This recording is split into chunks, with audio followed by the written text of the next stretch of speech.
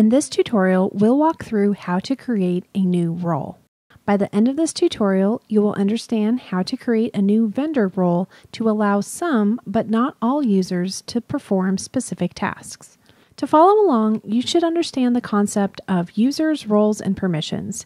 See the written version of this tutorial for links to this concept tutorial.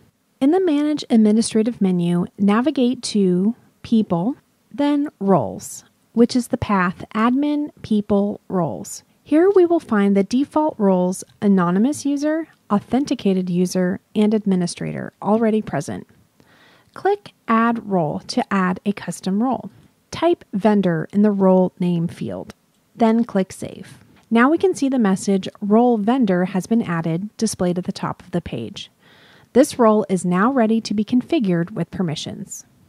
In this tutorial, we created a new vendor role that is ready to be configured with permissions and assigned to a user.